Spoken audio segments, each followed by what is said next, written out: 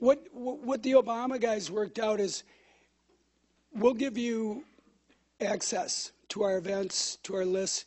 All we want is your information. That's all we want. And that's a commercial imperative over and over. Free is always an exchange for your data. I think of like the text messaging of the vice president. You know, all the mainstream media said, oh, it's a complete failure. We found out. What did they gather? 4 million names off that.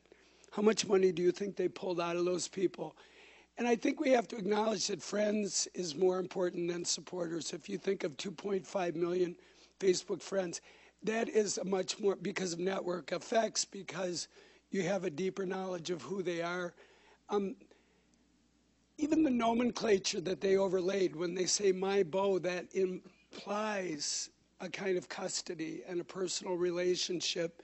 And I think what was cool is they raised more money by an order of magnitude than ever, but then they spent it in very traditional ways. And I don't know that it'll be that way the next time around, but you know, they spent over $250 million on network ads. So it was money harvested on one platform was then spent on another. And I think as you guys look towards 2012, you have to look at the spend side.